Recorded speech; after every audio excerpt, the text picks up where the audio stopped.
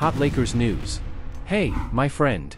The Lakers bounced back after a tough loss to the Sacramento Kings, taking on the Portland Trail Blazers up north. And oh boy, did they bring the heat.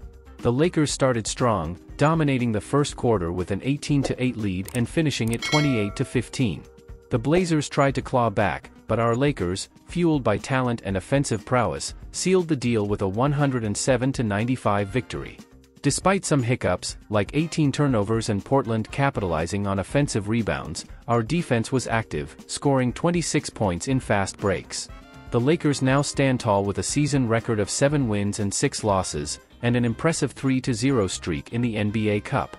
Now, let's talk about the man of the hour, Anthony Davis. Sure, he struggled with early shooting, but his defensive prowess was unmatched. Facing double teams, he still managed 14 rebounds, 5 blocks, and 3 steals. Even on an off night, AD proved pivotal in securing the W for LA. And, of course, the king himself, LeBron James.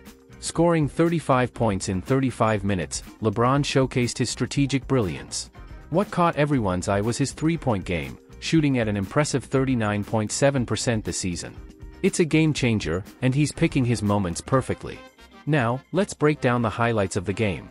LeBron James, 35 points, 5 rebounds, 9 assists, and 2 steals. Anthony Davis, 16 points, 14 rebounds, 5 blocks, 4 steals, and 2 assists.